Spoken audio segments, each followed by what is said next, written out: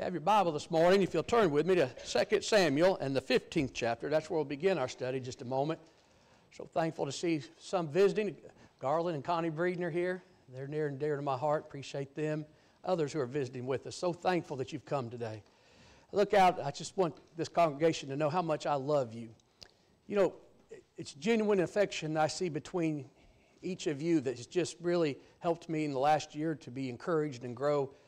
And you know, a congregation that shows love and affection for one another shows encouragement and edification. And I just appreciate so much all that you do for one another and for the cause of Christ. In your Bible in 2 Samuel in the 15th chapter, I want to read with you beginning at verse 10. Then Absalom sent spies throughout all the tribes of Israel, saying, as soon as you hear the sound of the trumpet, then you shall say, Absalom reigns in Hebron. And with Absalom went 200 men, invited from Jerusalem, and they went along innocently and did not know anything. Then Absalom sent for Ahithophel the Gibeonite, David's counselor, from his city, from Gilo, while he offered sacrifices, and the conspiracy grew strong, for the people with Absalom continually increased in number. When you read 2 Samuel in the 15th chapter, you'll find that David is reigning as king of Israel at that time. But when David looked out, he saw there was turmoil and problems with the kingdom and in the land. In 2 Samuel 15, you'll find there's one who is leading a rebellion. And one thinks about that in a government situation, and one could think about all the potential pitfalls that could occur to a nation if there is a rebellion or a civil war caused by some who rebel against the king. But when you read in the Bible in 2 Samuel 15, a rebellion may not surprise you, but what might shock us is when we see the one leading the rebellion. David doesn't look out at the Philistine Goliath this time, and he doesn't look out at a Moabite, but when David looks out at the one who's seeking his life and seeking his kingdom, it's his own son Absalom. And when you read in 2 Samuel 15, you'll find that David is going to have to flee the city of Jerusalem. And some of his own counselors, like Ahithophel, had betrayed David and decided to go against David and side with Absalom. So when you read in 2 Samuel 15, you'll find that David is leaving the city of Jerusalem, going over the Kidron Valley. And in verse 30, you see that he's going up the Mount of Olives. And as he's ascending and going up, he has his head covered, and he's barefoot. And the people who are with him covered their heads and went up, weeping as they went. I've often thought of the tears that were shed because of the rebellion of Absalom. But then I started to look at that man identified as David. And I thought about what that must have done to David, to look out and to see his own son lead a rebellion. You know, I think most of us, if we're honest, there comes a time in life where we get to a certain age, we kind of don't always see eye to eye with our parents, and there are many times that we kind of have falling out. But I want to tell you the one thing I think is far too common in our day, and it's always been the case. It's not that just that there are many times disagreement. It's that a child can break their father's heart. And what I want to do for just a few moments of our time is to talk about how to break a father's heart. Then we'll make application and the lesson's yours. The first thing I want to show you is that when you look at Absalom, his open rebellion against his father is what broke the heart. Have you ever thought about somebody who just looks at their father and says, I hate the very ground you walk on? Now I want to tell you that's one thing. But here you find a young man who does not only hate, he is seeking to take his father's life and take his kingdom. When I look at David leaving and going from the city of Jerusalem, climbing the Mount of Olives, I've often thought about the tears he must have shed, because when he looked back, he saw not just the people rebellion, but it was his own son leading the rebellion. And here his father's heart is broken. And young men and young ladies, I want you to keep that in mind, that here was a man who broke a father's heart by living contrary to how he was raised and rebelling not only against his father's rules and regulations, but rebelling against his reign as king. And he sought to take and get rid of his father so he could take his place. But then if you take your Bible, notice if you will, in the book of Genesis and the 37th chapter. We have another picture of a man who was brokenhearted, a father whose heart was broken. In Genesis 37, you'll remember that Joseph was sent by Jacob to go and tell his brothers and to check on them while they're out tending to the flock. And when Joseph goes out, you remember they see Joseph. And because of the envy they have for that young man, you remember that they said, let's kill him. And then Reuben talks them out of doing that, and they had thrown him in a pit, and when some people were traveling by, they were able to sell them into slavery.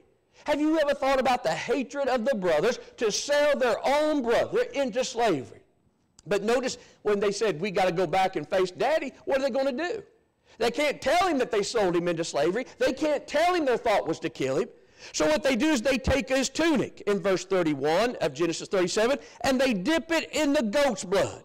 And they take it to their father, and they say, is this your son's tunic? They knew it was. But what they're trying to do is deflect their responsibility and project it somewhere else. They don't want Jacob to know about their wickedness. They don't want their father to know about their envious. They don't want their father to know what they'd done. And notice that in verse 33, Jacob jumps to a conclusion. He said, that is my son's tunic. A wild beast has devoured him. Joseph has been torn to pieces. And one can see why he made that conclusion. All he had left was a tunic. He knew he made the tunic. He knew it was special to Joseph. And now Joseph is not there. And notice verse 34. He tears his clothes. He puts sackcloth on his waist. He mourns for his son many days. I've often wondered just how long did Jacob stay in that state of mourning. But look in verse 35. And all his sons and all his daughters arose to comfort him, but he refused to be comforted. In other words, he's saying, don't come right now. And notice what he says. He says, I shall go down into the grave to my son in mourning. Thus his father wept for him. Can you picture the broken heart of Jacob? Can you imagine what it was like for that man every night to pillow his head thinking his son was dead, thinking that an animal had torn him to pieces? And no doubt that was something that just constantly weighed on his mind. So when I look in Genesis 37, not only do I see a broken heart, I see a man deeply grieved. And I thought about who broke the heart. You might think it's the brothers, and that's exactly right, because of their deception. He thought his son was dead. But then if you take your Bible, if you will kindly, turn with me to 1 Samuel chapter 2. And when you come to 1 Samuel chapter 2, notice that there is a man identified as Eli. And you remember he's high priest on that occasion in the land. But you remember that he had two sons, and the Bible says they were wicked. You remember that in verse 12, the sons of Eli were corrupt. They did not know the Lord, yet they're priests. Of all the people who should have known about the holiness of God and the righteousness of God and the love of God, it would have been the priests. They're the ones who ministered in the temple. They're the ones who knew what God had said. They knew the law in and out. But notice there's a difference in knowing the law and knowing the Lord. And notice the priests, their custom was with the people in verse 13, if any man offered a sacrifice, the priest's servant would come with a three-pronged flesh hook in his hand while the meat was boiling, and he would thrust it in. And they would take that which did not belong to them. And even when there was objection, notice they would not listen. In verse 16, if someone says, I don't think we need to give that to you, he would say, you give it to me now, or I'll take it by force. And so the sin of the young man was great before the Lord. Every time I read that, I think about Eli. Because when it drops down to 1 Samuel, notice in chapter 2, down in verse 28. Notice the statement. Eli, he said, did I not reveal myself in the house of your father when they were in Egypt in Pharaoh's house? Did I not choose him out of all the tribe of Israel to be my priest, to offer upon my sacrifice, to burn incense, and to wear an ephod before me? And did I not give to the house of your father all the offerings of the children of Israel made by fire? Why do you kick at my sacrifice and my offering, which I've commanded in my dwelling place, and honor your sons more than me, to make yourself fat with the best of all the offering of Israel to my people? Now, notice God said, Eli, there's a problem here. You look at your sons, and because they're your sons, you're condoning an action. And you'll remember that because of that, Eli is going to eventually, his life's going to be taken. But what I want you to observe is the fact that God said, my heart's broken. God said, Eli, you are honoring your sons more than you do me. You're showing more dedication, loyalty, and love to them than hear me. And he said, you are allowing them to do that which defiles the sacrifice. So when I take my Bible, I looked at those three things and I thought about how to break a father's heart. I want you to think about several things. First of all, I want to look at fathers today. You know, I'm thankful for the privilege of being a father. But one thing I've noticed as the older I get, I don't know much about parenting. I had a sermon years ago, How to Raise Children. Now it's just feeble suggestions from a fellow pilgrim. I don't know that much. I thought I'd do it. I always preach when you're an expert, because once you start to learn you don't know anything, it just throws away sermons. And I'll tell you, as a father, I look back and I have some regrets. You know, as a preacher, you spend a lot of time in your day studying and preparing things for class. And when I'd come home, I had studied, but I wouldn't always take time to study with my boys. And I feel remorse for that. And I've apologized to them. Because I think about the importance of training our children and teaching them children. And let me tell you, young parents, while your children are young and their hearts are tender, don't forget that opportunity. Don't make the mistake I made. Spend time with them, teaching them the importance of God's Word. And teaching them the importance of following God's Word. What are we training them? What are we teaching them? How are we raising them? You know, you have 18 years. Then after that, you may still be an influence them over their whole life. But you know, you just have a time where you can instill in them the things they need to know. But that brings up something else. As a father, one of the hardest things I'm learning, and I'm just learning it, some of you have went through it, is there's a time to let go. You know, when God made man in Genesis 2, and he talked about in verse 24 that a man's to leave his father and mother and cleave to his wife, and they're to be with one another. One of the hardest things for parents sometimes to do is learn to let go. When a child comes of age and wants to be more independent and have more responsibility, or marry and move out, you know, that's sometimes hard. And one thing I've learned, the harder you hold on to some things, the more it hurts when you let go.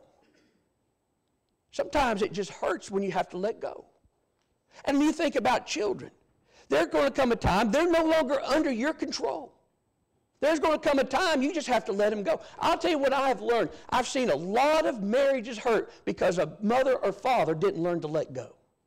They continued to tell the child what they needed or wanted them to do, and the spouse didn't have any say.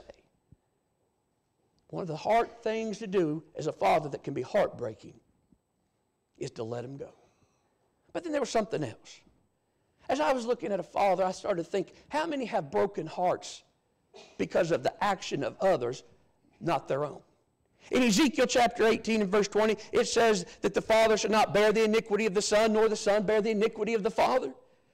And many times you look at parents and you look at fathers, they work, they try, they're doing the best they can to raise up their children. But when the children grows, they're not faithful. And many times I've seen and heard preaching that just make them feel more guilty for something the child did, not the parent. When the child comes of age, he's a free moral agent. You could have done the best you could in training them and teaching them, but when they become of age and you let them go, they may not continue to walk with the Lord. And I've thought about how many parents and fathers have a broken heart, even though it's not their fault. You know, I learned a long time ago not to say what my children will do and will not do. Down in Dixon County, there was a fellow one time they went to his parents because he had been missing services. And the parents said about this young man, he's doing the best he can. And one of the members there said, I don't think he is. And that fellow went home, and then later that week, his son was arrested for streaking in Van Leer. I want to tell you something. Don't say what your children will and will not do, because you just don't know.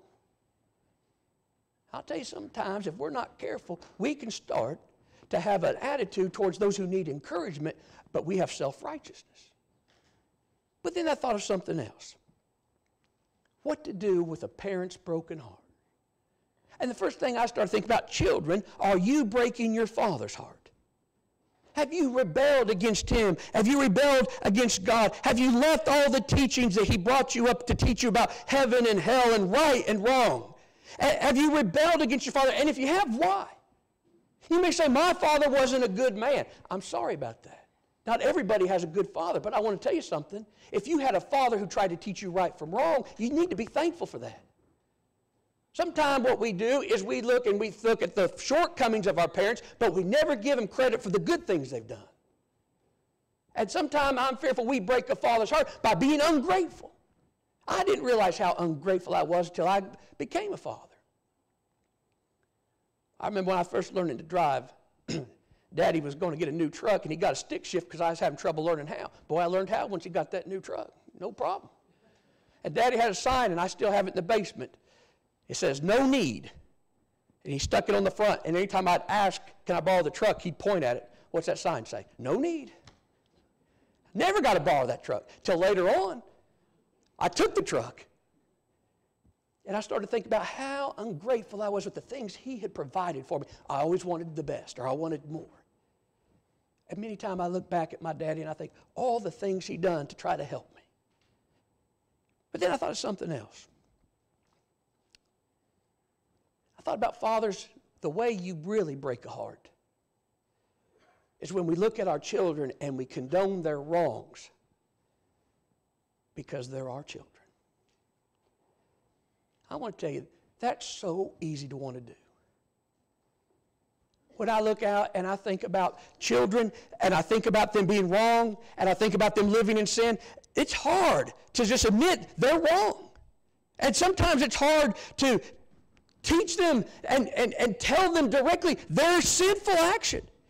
But we can't defend action that's contrary to God's word. We can't justify their wrongs just because they're our children. There comes a time we have to tell them they're lost. That was the problem with Eli. He honored his children more than he did God. I'll tell you something, that becomes difficult. It becomes so difficult when it's your child that's not living right. It becomes so difficult when you look out with love for your child and you know what they're doing is wrong. But I want to tell you, one of the problems today is we defend the wrong instead of correcting the wrong. We've left that part out. And I'll tell you, when we defend a wrong or we justify a wrong just because they're our children, what we're doing is we're letting them go off into the far country of sin, further from God, further from the truth. Now, I think you maintain a relationship with them. You love them. You teach them. You talk to them. You don't nag them. But I do want you to understand, we don't let them think they're okay in that situation. One of the most dangerous things to do is to accept sin. And so often I have done that because I didn't want to offend someone. And yet, my friend, what's the worst thing we can do? Allow someone to stay in a situation that's going to cost them their soul. You may not like the confrontation. I hate confrontation. But it comes. And there has to be a time that somebody plays the adult and tells the child, that is wrong, even if they're out on their own. And God said, you know, Eli, you kind of honor your children more than you do me. You're breaking my heart. I've often thought about breaking the father's heart. You look at Abraham and Gideon. They chose God over their parents. They chose to live right instead of rebel. But I've often thought about how many times has Mike Richardson broke the heart of God? How many times have I rebelled against him, acted wicked in his sight? I'll tell you what I've come to learn. When I've disciplined my boys and they said they were sorry, that just makes you so, your heart's broken almost because you see that they realize their sin. It makes you feel good, but at the same time, you're just choked up and about to cry. And I think about when God sees one of us say, I'm so ashamed of what I've done, and I want to be right, how that must make him feel towards a child. It's interesting. Absalom's the one that David talked about. And he said to Joab, you're going to go to war. Joab, you deal gently with the young man for my sake. I've said this here before, but I'm not ashamed to say it again. Joab didn't listen to what David said, and it caused David great pain.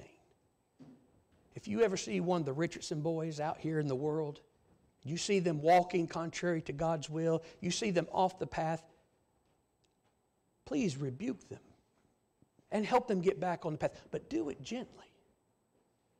For as David said, they're my sons, and I want them to go to heaven. If you need to make your life right this morning, we pray you come, and together we stand and